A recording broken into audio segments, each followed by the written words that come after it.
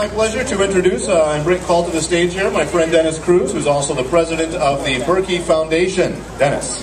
I've been involved with this race since '78. Sadly, I'm going to be helping Sean with announcing. I think we have the best conditions in those 32 years.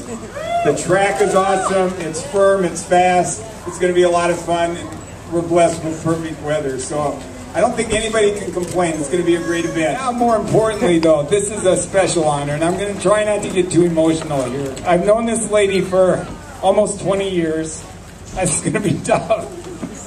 And she and her husband came to the United States, brought by the U.S. Ski and Snowboard Association. They've changed the face of skiing. This is our special guest, Antonina Anakin. And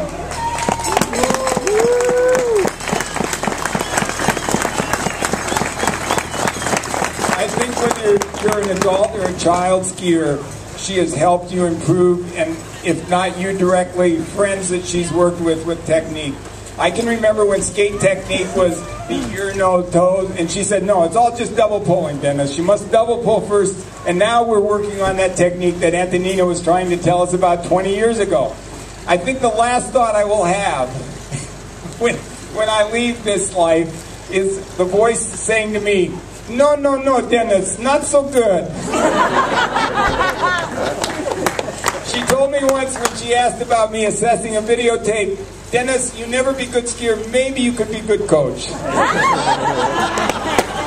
I now, without further ado, young lady, I'd like to turn this over to you.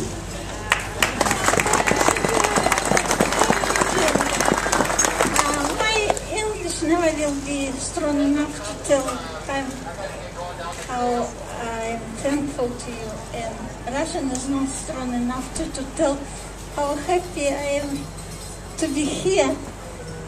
And if I can, it was hard half year last year, and my dream was I have to survive. I cannot die.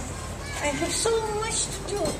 I know how to ski easy and faster. I have to make people to understand how. I cannot die before I will give it to you. Thank you, dears.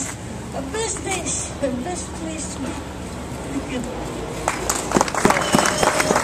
I think we can expect to see you at the next Olympics in Russia, yes? I hope. All right. So we're going to light the torch now with the assistance of Antonina.